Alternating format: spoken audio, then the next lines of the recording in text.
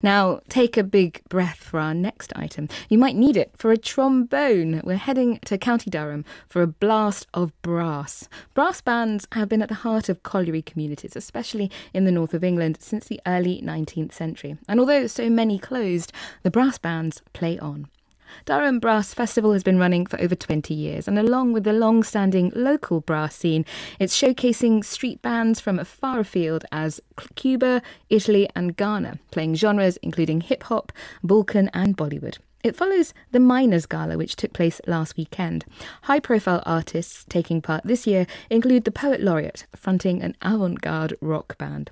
Sharuna Sagar went to Durham to attend rehearsals at the Gala Theatre. 1, 2, 3, 4.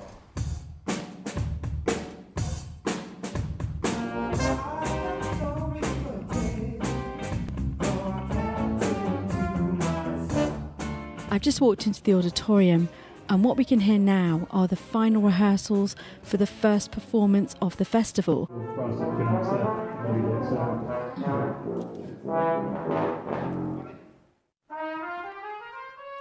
Sunderland brothers Peter and David Brewis are better known as Field Music. The Mercury Prize nominated duo make melodic, experimental, esoteric pop. And by their own admission, it's not the kind of music that gets into the charts.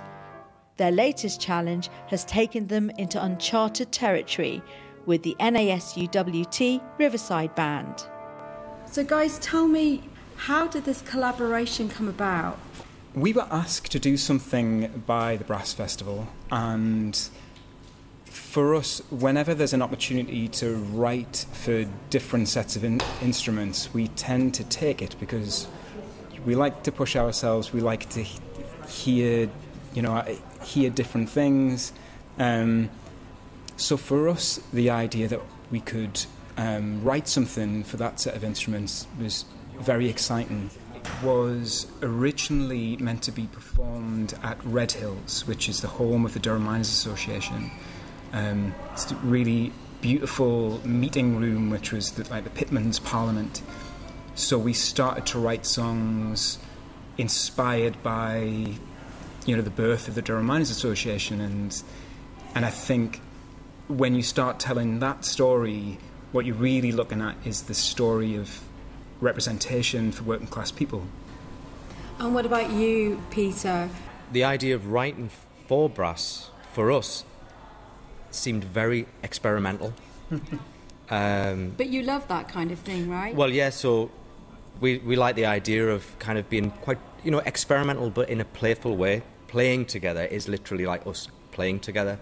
It's an extension of me and David playing with Star Wars figures or Lego or something like that. So us writing for a brass band is like an extension of that experiment, that play. What's interesting about like the colliery band is that the instruments in the colliery band aren't the same even as orchestral brass instruments. Yeah. So in an orchestra or in a jazz group you would have trumpets, but in a colliery band you have cornets. In an orchestra you might have a French horn. In a colliery band you have a tenor horn. And there are instruments like euphonium and the bass trombone, which are used pretty rarely in most orchestral music. It's a really unique bunch of instruments, and it's a really unique sound that they make. And I think even when we were writing the stuff, when we actually heard them play it, we were actually surprised. Not necessarily by how good our arrangements were, which, I think we've done a decent job, but we were surprised by the dynamics, the sound, the roundness of it. And, the guys that we're playing with are, like, hugely skilled musicians, like, scarily so. The golden chain will be snapped, and the owners there will sigh to themselves for days gone by as ordinary men. And could this be a new musical direction for the band, do you think? It's too much hard work. No. No, it's too hard. I want to go back to just playing guitar. I'm Tony Thompson. I'm the band manager at the NASUWT Riverside Band. I play cornet, and I've played cornet for well over 50 years now. So tell me about your band, Tony, because you are champions, aren't you? Yeah, we're the North of England champion band, which we won in this particular theatre in March this year. But we've actually been the champion band 4 out of the last 5 years.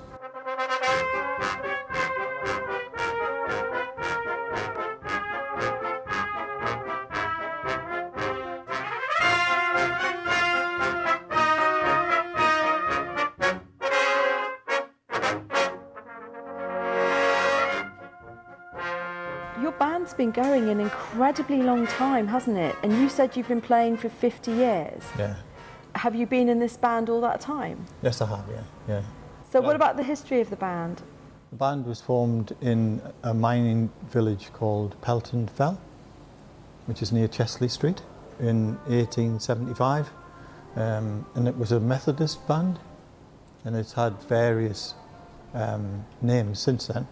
It was Pelton Fell Colliery Band, and then we got a sponsorship with Newcastle Breweries, and we became the Newcastle Brown Ale Band. For 29 years we were Newcastle Brown Ale Band. And our most recent sponsor is the NESUWT Riverside Band, and since then it's enabled us to have our own band hall, and we built that in 2010 in Pelton Fell War Memorial Park.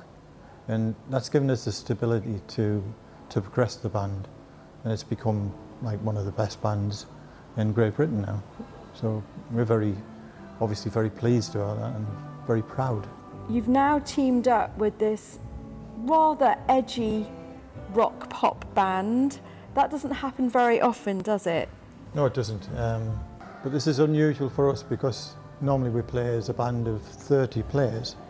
25 brass players and 5 percussionists, and this time it's 7 brass players. Only 7? Yeah. What's it like being so stripped back? It's more of a challenge because when you have more people, then there's more people cover each part. At the Miners' Gala, we had 40 players yesterday.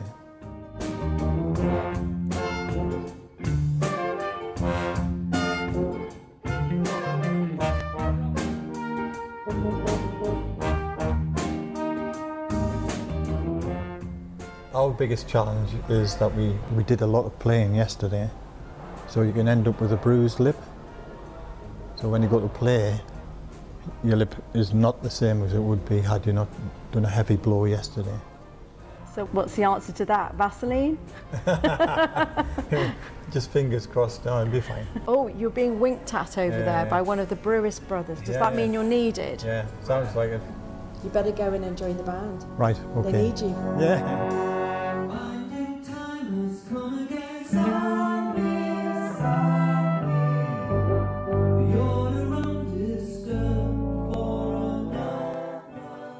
This year's festival lineup is the most ambitious and eclectic to date, mixing contemporary artists like Richard Hawley and double Mobo Award winner Yolanda with international street bands and traditional colliery bands. But perhaps the most intriguing headliner of them all is LYR, a musical project featuring the current poet laureate Simon Armitage.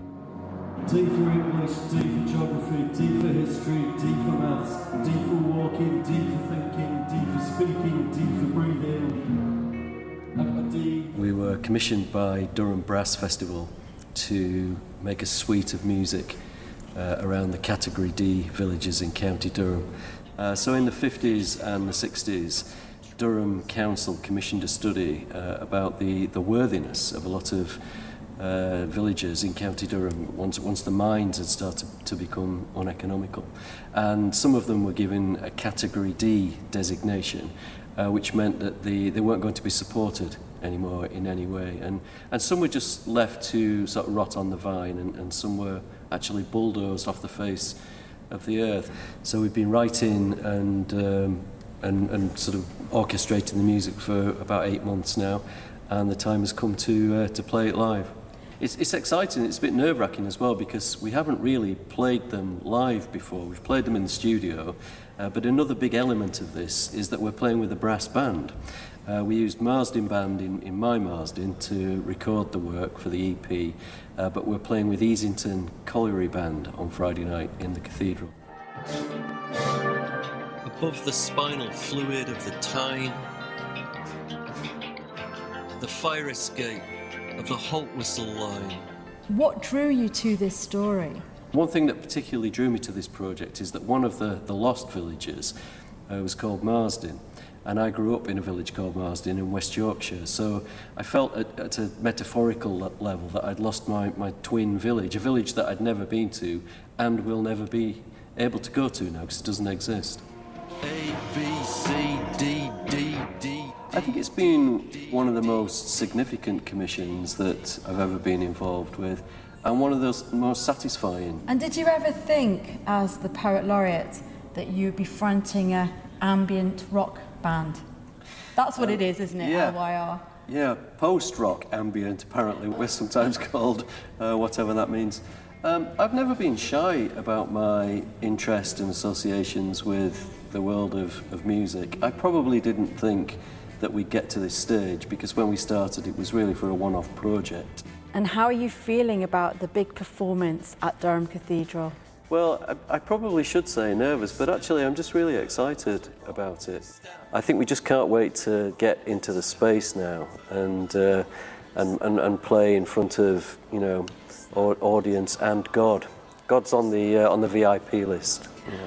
I'm glad to hear it. Otherwise there'd be trouble. Yeah. Sharuna Sagar reporting. The Durham Brass Festival culminates this weekend with a series of free open-air concerts at the city centre.